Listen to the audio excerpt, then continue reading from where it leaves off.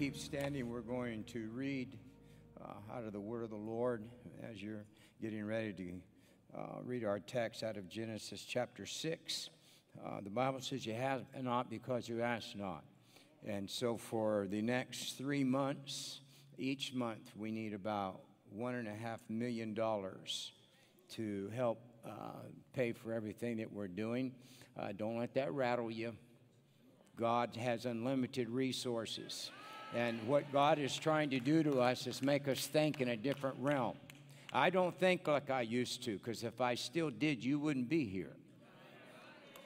And many of you, God is doing just a revolutionary change in the way that you think. And so there's nothing for God. And so we're believing that God is going to bring this in. I believe that we're getting ready to see a $5 million check. Hallelujah. But God needs people of great faith. Out of the book of Genesis, we're going to read a fairly lengthy text, starting with verse 1 of Genesis 6. And it came to pass when men began to multiply on the face of the earth, and daughters were born unto them, that the sons of God, and this is always angels, saw the daughters of men that they were fair, and they took them wives of all which they chose. And the Lord said, My spirit shall not always strive with man, for that he is also flesh, yet his days shall be 120 years. Verse 4, Now there are giants in the earth in those days, and also after that, when the sons of God came unto the daughters of men, and they bare children to them, the same became mighty men which were of old, and men of renown. And God saw that the wickedness of man was great in the earth, that every imagination of the thoughts of his heart was only evil continually. And it repented the Lord that he had made man on the earth. It grieved him at his heart. And the Lord said, I will destroy man, whom I have created from the face of the earth, both man and beast, and the creeping thing, and the fowls of the air, for it repenteth me that I have made them. But Noah found grace in the eyes of the Lord. Now, Holy Spirit, I believe that you've opened a window to me to declare something that is extremely powerful that you're getting ready to do in the earth. And now all that you have put in my spirit, bring it forth. Give me the ability, grace me with the anointing to release this revelation today, that it would be its strength unto the people of God around the world that are under the sound of our voice. Now we thank you for this word today. In Jesus' name, amen. You may be seated.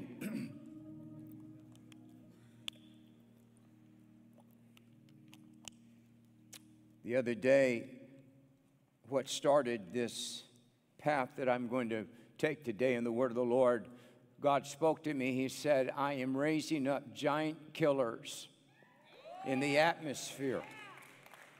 And I began to just let that marinate, because each of us has a different way that the Holy Spirit talks to you. But with me, God will drop something, and then he'll continue. He'll drop line upon line, and he'll continue to give me thoughts over the next few days. And then all of a sudden, you begin to see how things connect. And God will, he will just shine a light on something that you've never seen before. And there is a thread through the Bible that deals with seed. It starts all the way back to creation. And in Genesis, the very story of creation, God begins to talk about seed. And he declares that as he creates things, that it had seed in itself. And everything was about seed. And then God makes the very first prophecy in the Bible was about seed. God speaks this word to the devil. He says, because of what you've done, I am going to put enmity or hatred between thy seed and the woman's seed. And you are going to bruise their heel, but it is going to crush your head. That was the very first prophecy that was released. And it was released because it was dealing with the thread that holds the entire Bible together, seed. So now we come to Genesis chapter 5 that I read to you. And the story is very, very clear that angels, fallen angels, when you read the scriptures, when it talks about the sons of God, it is always referring in the Old Testament to angels. It says that when men begin to multiply, that these fallen angels from their domain saw these women in the earth, that they were beautiful and that they were fair. And the scripture says that they came down. You say, well, I don't really know how that's possible, but one writer said this about angels. He said, you be careful how you entertain strangers, because it can be an angel in disguise. And so angels can look like humans. And so in this setting, Scripture says that these angelic beings, which were the seed of the devil, came down and they mixed their seed. And the blood type of a human being never comes from its mother. It always comes from the male contributor or the father.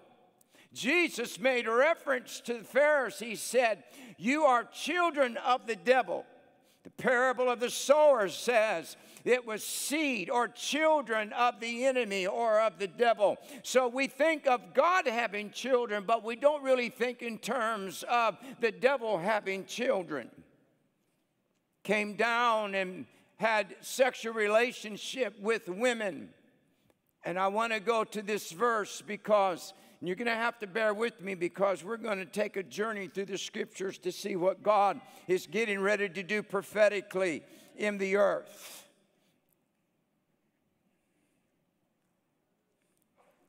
Verse 4, there were giants in the earth in those days, when the sons of God came into the daughters of men, and they bare children to them. And this is what I want to look at, 3 words.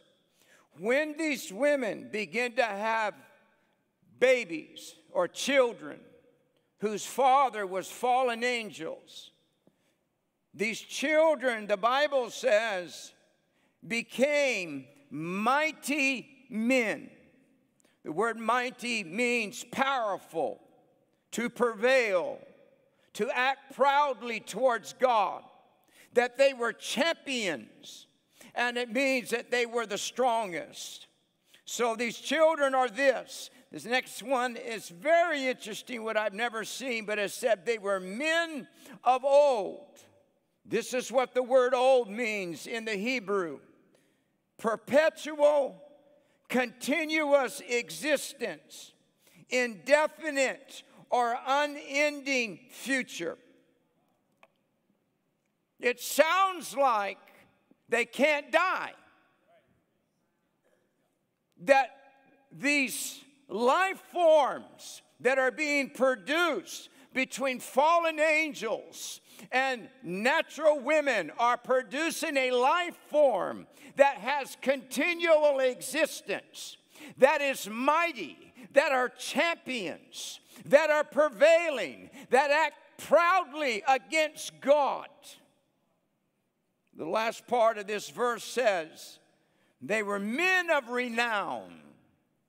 So that means they were famous, they had great reputations, and they had fame and glory.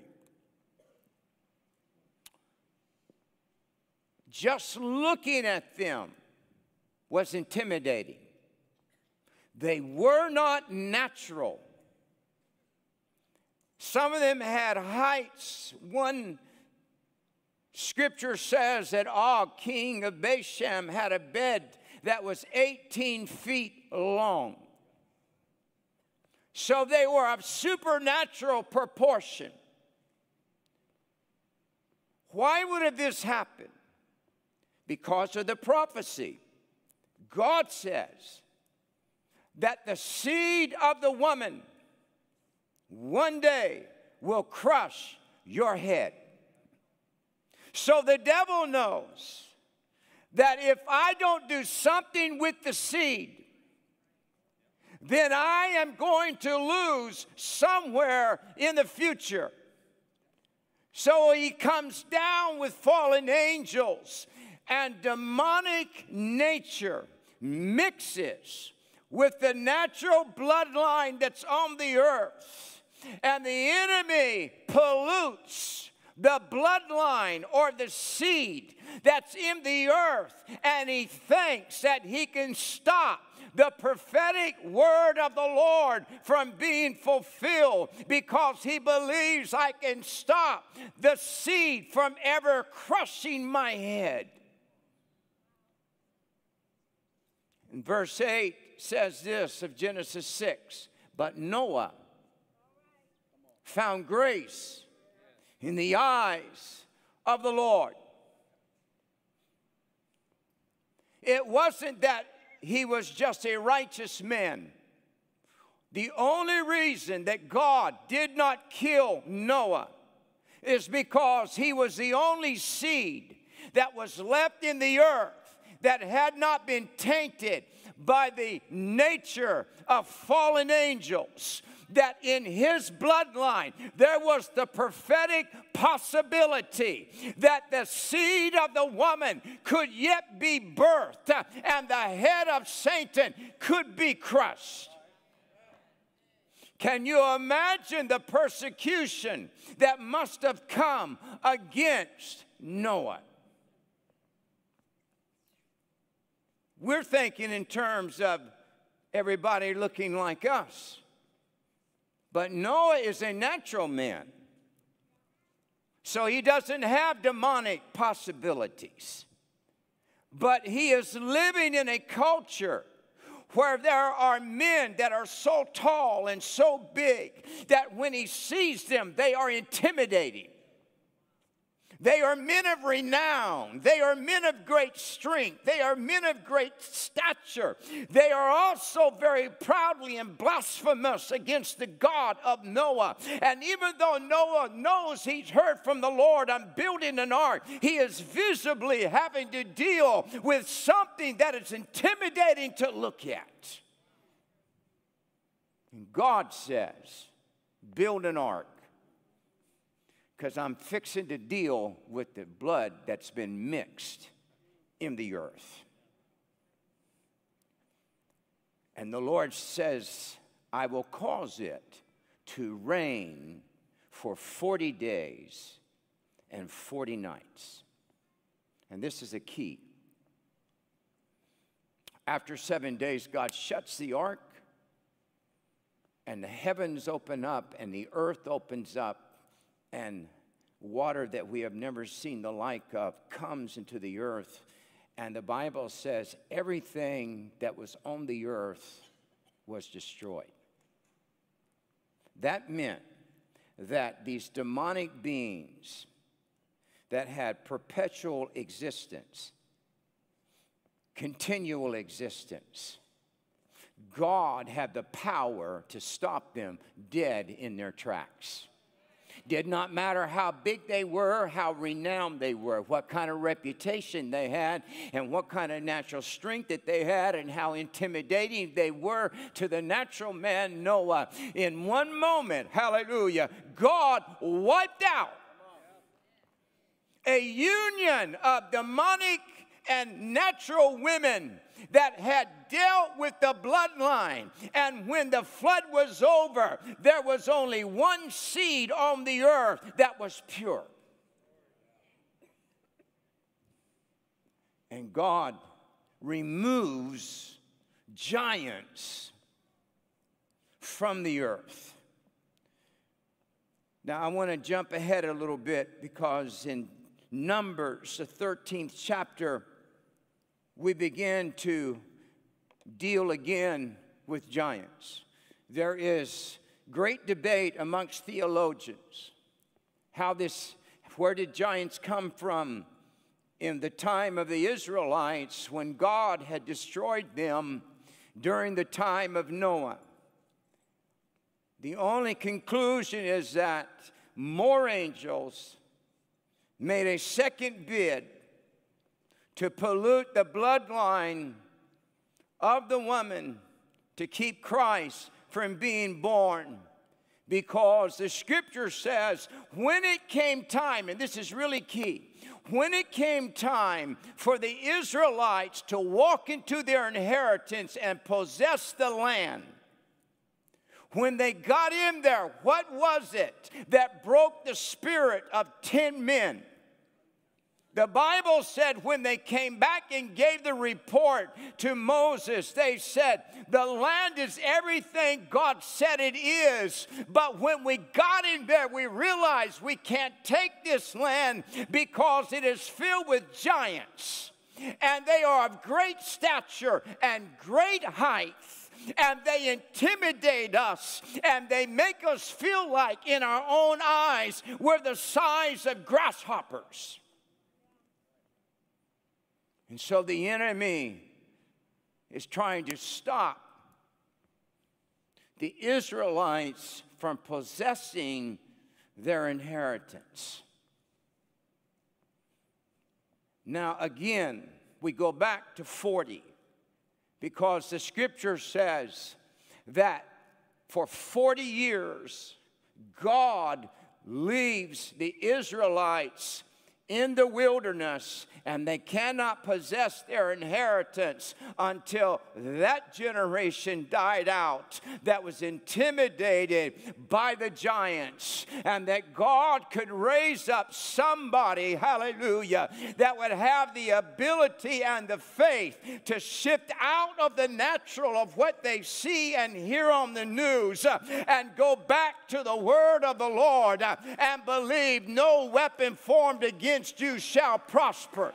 Hallelujah. I don't care what they say. I can tell you this in concurrence with my son's prophetic word.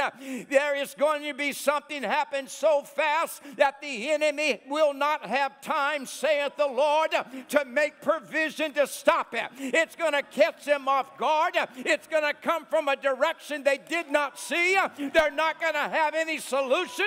They're not going to have any answer. Is there anybody in the house that still believes that when God says enough is enough, he can release something by the Spirit and declare that is over?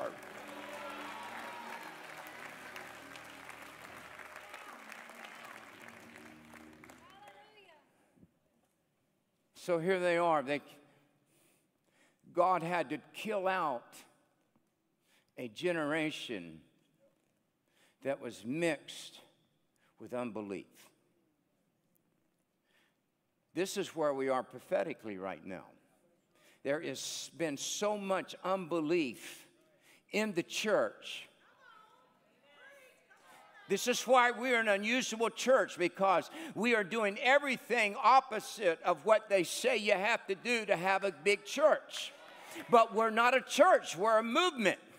Hallelujah. We're not just building a church. We are giant killers in the Holy Ghost, because there are giants in the atmosphere that God said, is there somebody that will have the spiritual revelation?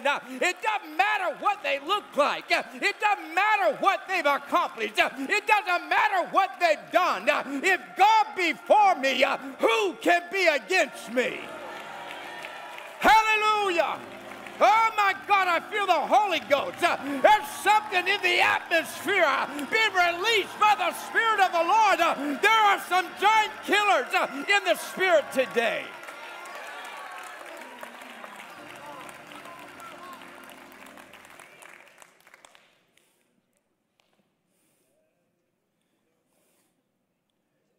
I saw men of great stature. I guess, you know, in the natural, if you didn't know who you were,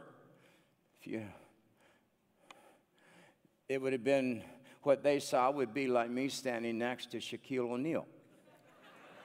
I know it sounds funny, but he's 7'2", something like that.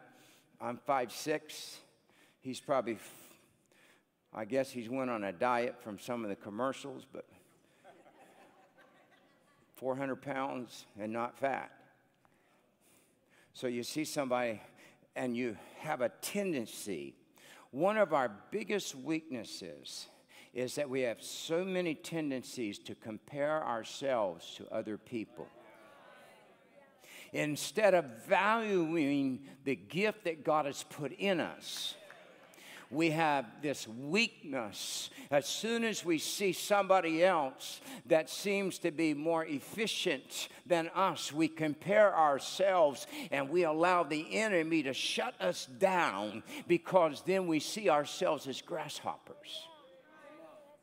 God made you unique. Hallelujah. He made you special. You have an ability that other people do not have. And so now we have giants in the earth again. And so there is this distinct possibility that if the giants continue on, because their plan is to absolutely defile humanity until everybody has a mixed bloodline. God hates mixture. He is a pure God. You go back to the scriptures and the word pure is used so many times. He did not like things mixed. In the Old Testament, he said you can't mix materials, you can't mix seed, you can't mix plants. You have to have everything pure. So now we have Israel as a nation in their inheritance. And they no longer want God to be their king. And they begin to say, we want to be like all the pagan nations around us. We want a king like they have. We are not like the world. Anytime you have a church that is governed like a business, that it is a collective group of men that pastor it, you're out of the will of God. We believe in godly counsel. We believe in eldership. But we do not believe in the plurality of headship, where you have churches, well, we have 3 men that are pastors. That never works, because God is theocratic, not democratic. And Israel was not meant to be governed by men. They were meant to be governed by God. Now the Lord is that Spirit, and where the Spirit of the Lord is, there is liberty. So they make Saul king. When you go back to the scriptures and you read about Saul, it says this: he was head and shoulders taller than anybody else in Israel. He was a giant among men. We don't know how tall he was. He could have been close to 7 feet. But he had to be intimidating to look at. And yet the Bible says, when the prophet spoke to him, he said, when you were small in your own eyes. See, the only time you should be intimidated and feel like you're a grasshopper in your own strength is when you compare yourself to Jesus Christ. Hallelujah. When you get in his presence, all of a sudden you realize, I am undone. That's what the prophet said. Woe is me, for I am undone, and I have unclean lips, and I dwell in the midst of an unclean people. When you get in the purity of the presence of the Lord. Saul is clothed with a coat of mail and all kinds of armor. Yet he cannot lead Israel into where God wants them to go. So now we come up to the next segment of God dealing with giants in the scripture. And when God got ready to deal with giants, he did not go to the house of Saul. He sent a prophet to a pasture, to a house of Jesse. And he said, the man that I am going to anoint king lives here. And 7 of his sons, Jesse's sons, went in front of Samuel. And the first one that went in front of Samuel was Eliab. And immediately, Samuel, in his natural mind, thought, this is him. Why? Because he was tall and of great stature. And God speaks to him and says, I am not like men. Men look on the outward appearance and on the stature. He said, not me. He said, I look on the heart. And in walks into this room this teenage boy. He's handsome, but he smells like sheep. He's never been to war. He's been disdained and overlooked. And God said, I chose him to be a giant killer. But before he could ever be a giant killer, he needs anointing. And Samuel took a flask of oil, dumped it on David. And when the Holy Ghost hit David, there was a release of an ability in God. Why would God show up in this house? Because we must have an anointing. It's not enough to build a new building. There must be in the midst of that house a residue of the glory and the power of God. Why? Because it is the anointing that breaks the yoke.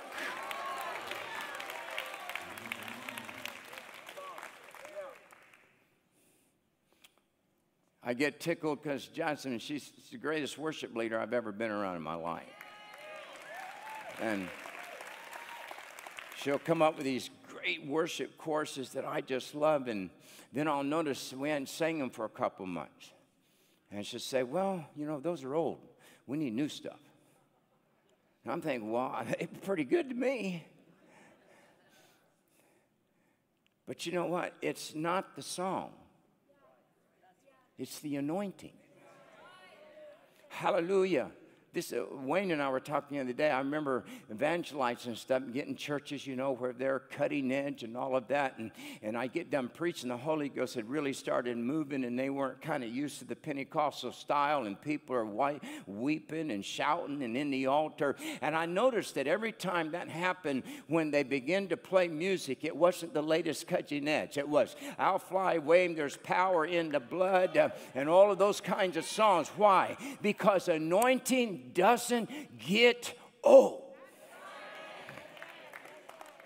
So I'm giving you the freedom. You can go back and get some of those songs. So David now is anointed by God through prophecy.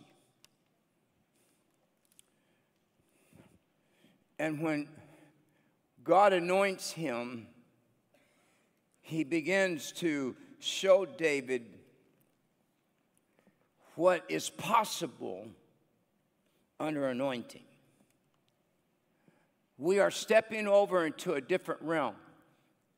Jesse had 7 sons that God said no to. It wasn't until the 8th son that God said, that's the one. 8 always represents new beginnings. I have a feeling that God is beginning to reject what man has accepted and thought would work.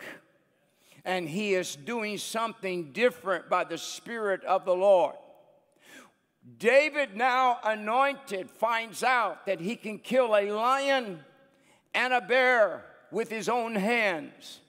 He must have, after those encounters, sat down and go, this is amazing. Never had any idea that I could do this. Listen, we're going to do things in this church by the power of God that you have no clue as to what the Lord is up to by the Spirit of the Holy Ghost. If this is all we got, we lose. We will never win the world with this. Somewhere we don't need them rolling off the platform like they rolled on in wheelchairs, but we roll them on, and then when we pray for them, they need to get out of the wheelchair and run off of the platform. Paul said this is a sign to the unbeliever. May God release by the Spirit of the Lord a Davidic anointing upon you in the Holy Ghost, that God begins to do a new thing in you. Don't ask God to revive something that's dead, but ask God to birth something in you that you've never walked in.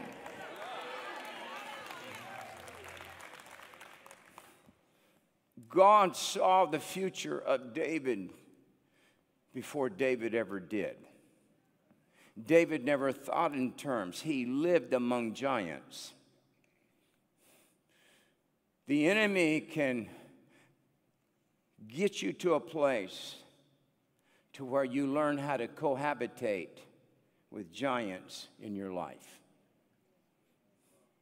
So how do we do that? We do it with a lot of ways. We do it through loans. We do it through medicine. We do it through counseling. We just try to rehabilitate the old man. I'm not against those things. But I am telling you this, that there is a higher level in God that you can be healed by the power of the Lord. Now, into this setting comes Goliath. Most theologians believe that Goliath was between 9.5 and 10 feet tall. That is the height of a basketball rim. I wish I had that here to be able to give you a reference point. But this wasn't a skinny guy. He's almost 10 feet tall. His coat of mail weighed 150 pounds, approximately. His spear, the head of his spear weighed somewhere around 15 pounds, and the shaft was over 12 feet. So this kind of dispels the theory that he's 6 feet tall or 6.5 feet tall for that day, because he wouldn't need a 12-foot long spear that weighs a total of around 30 pounds.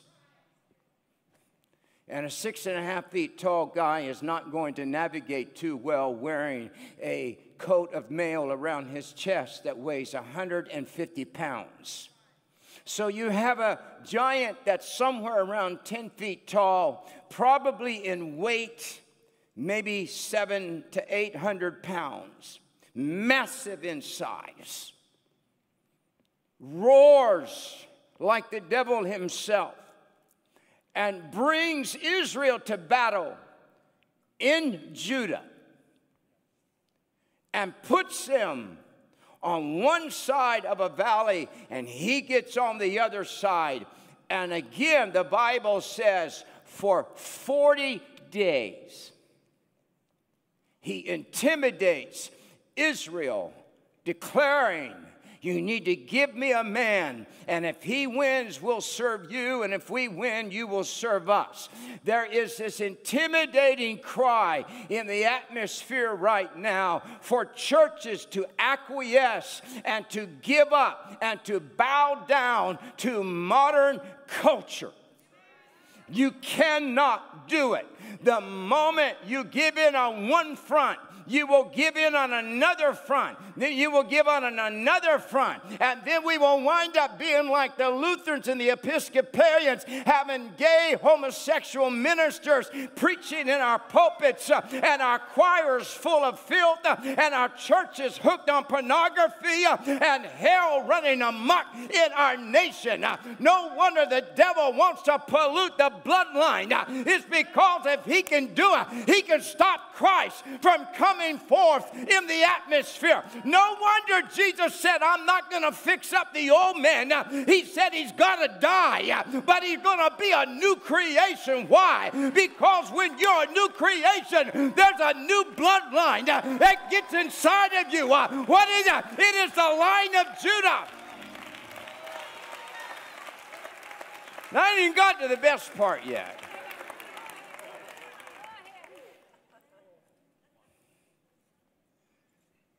So here we have Saul. You know, the whole army's so intimidated, they're hiding. You got this massive demonic being. You got to remember now that he is the seed of Satan.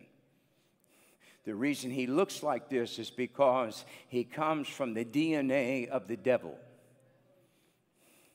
And what's amazing is that in the natural, they seem to have a continuous existence. They don't die easy. And he's roaring, and even Saul, who was taller than anybody else in Israel, wouldn't come out to battle. Wouldn't even put on his armor. David is sent on what he thinks is a mission of bringing food to his brothers, not realizing that he's headed for destiny that will be talked about for millenniums, hallelujah, in the future to come. And as he is coming, he begins to hear the taunts of this giant. And he is, you got to remember now, David is a worshiper. Worship makes you bold. It's a dangerous thing to attack a worshiper because you're going to lose. Because when you start worshiping, boldness gets a hold of you. Hallelujah. And David is a worshiper. He'd been writing stuff. And all of a sudden he sees the giant. He sees the valley. He said, I'll go down there and fight him. Saul says, you can't go down there. You're too small. But God doesn't fight with the same weapons. For the weapons of our warfare are not carnal, but they are mighty through God to the pulling down of strongholds. Saul says, okay, David, you got to put on my armor. I'm thinking, if it didn't work for you, why would it work for me? And they start putting it on him. Here he is, he's not very big compared to Saul. And I mean, the stuff's hanging off of him, and he's looking at that. He feels cumbersome. He said, take it off. He said, this ain't for me. He said, I am in covenant with God Almighty. And David, hallelujah, goes over, and he gets a stone out of the brook, and he begins to walk down the valley. Now, I didn't have time to research it, but I wonder if that's when David wrote, yea, though I walk through the valley and the shadow of death, I shall fear no evil. What was he talking about? Because he was looking at a 10-foot demonic being, but God in him was saying, kill the giant and cut his head off. I got news for the devil. There's some giant killers that God is raising up in the Holy Ghost, and there is a bad ending for the men and women of hell that have sold out to the devil and say, we win.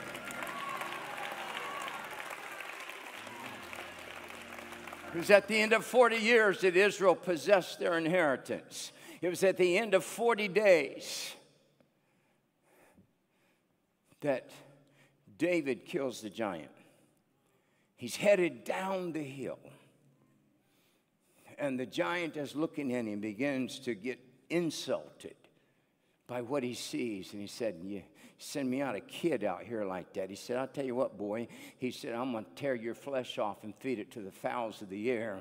And David said, you may think you are, but he said, you're uncircumcised, which means you're not in covenant with Jehovah. And he said, I come to you not with a spear or a shield or a sword, but I come against you in the name of the Lord. Now, all of a sudden, something begins to happen because he puts a rock in a sling.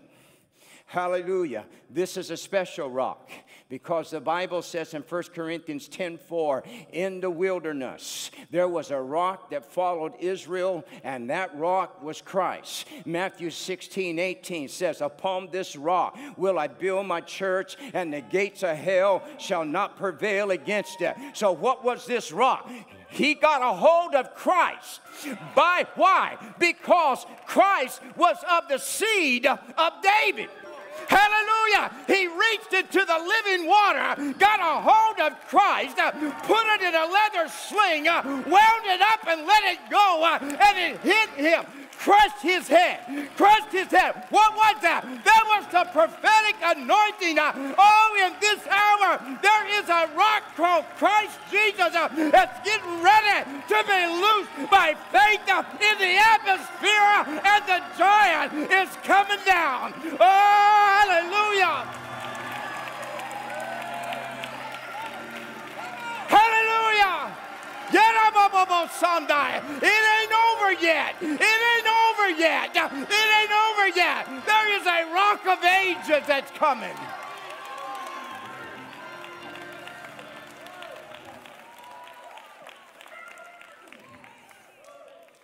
And it ended with David taking Goliath's own sword, cutting his head off. We are going to take that which the evil and enemy intended for evil. We're going to turn it around for good. I see it in the spirit right now. I can see things just flowing in the Holy Ghost. There's an open heaven in this room right now and across the nations in the name of Jesus by the power of God. It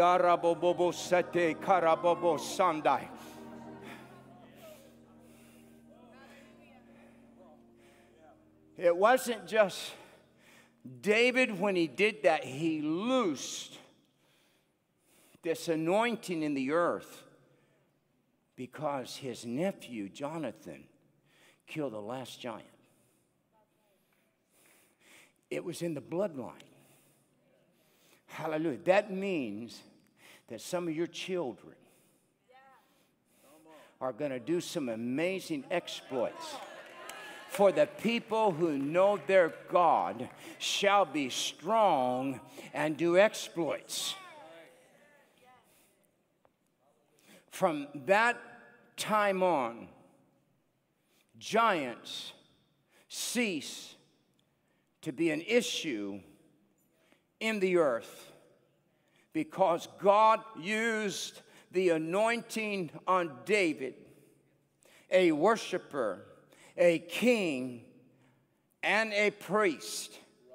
Hallelujah. Say how? He was able to go into the tabernacle and eat the showbread. Say, how could he do that? Because in his loins was the priesthood of Jesus Christ. He was a priest, he was a prophet, he was a king, and he was a psalmist. Hallelujah. You can't get much more powerful than that. If Goliath would have had any sense, the moment that he would have saw that little short guy, he should have ran back up the side of the mountain and said, it's over. We ain't going to do this.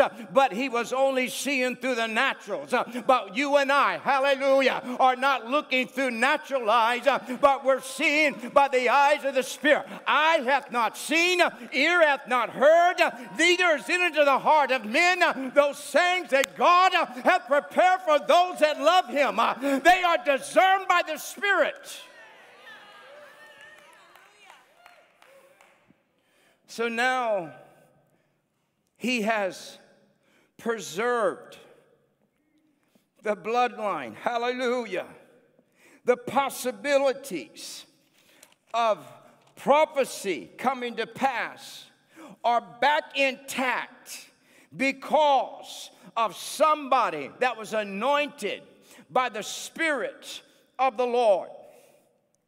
Now you fast forward. See, the enemy always tries to get ahead of God and do what God's going to do before God does it. So the devil thinks, I'm going to come down and birth me a race of people that's going to do my bidding. How? Because he knew that if he didn't, God was going to. So one day, the father looks over at an angel and said, go down there and tell her. And in Luke, this angel shows up and looks at Mary and said, a spirit being, not from this earth, is going to come down and overshadow you, and you're going to have a baby, and he's going to be God. The very thing that the enemy has tried to do, God says now it's time for prophecy to be fulfilled. Out of the womb comes forth seed. Hallelujah. What is seed for? It's always to be planted. Unless a seed fall into the ground and die, it abides alone. Jesus was never meant to live on the earth longer than 33 and a half years. He was seed that was germinating. He came out of a virgin womb. There is something that God is doing that's going to come out of a realm that nothing has ever come out of before. Behold, I do a new thing. When this seed comes forth, his name is Jesus. And he is a giant killer. And when all the other boys his age are playing outside in the dirt, where's this giant killer at the age of 12? He's already in the temple having dissertation with the brilliant minds of his day because he was anointed from birth. Now, he comes to the age of 30 when he is going to be released for his purpose. What happens? Remember the word 40? Where is he? He is in the wilderness for 40 days. 40 days for God to destroy the giants in Noah's day. 40 days for Goliath before he's dead. Now we have 40 days of this giant killer that's in the wilderness. Hallelujah. And he is anointed. He is of the seed of David. Romans 1:8, I believe it is, says that Jesus is of the seed of David. It meant that prophecy was fulfilled. Because from the moment that Jesus comes out of the womb, the devil lost. Everything that he had done to that point to pollute and contaminate the birth of Jesus has been defeated by the word of the Lord, anointing and prophecy. And the scripture says this about him. He increased in wisdom and in stature. It meant he was growing. He wasn't tall, probably. I would think Jesus probably would have been 6 feet because he could pick his own body. I don't know. Hello, you there? I didn't pick this, trust me. Now don't get mad. I have people email and say, you should be happy with how God made you, and I am, but I could have done some improvements. I mean, you feel like you could make an improvement. Now, come on. Oh, you bunch of hypocrites sitting out there. Everyone, you raise your hand.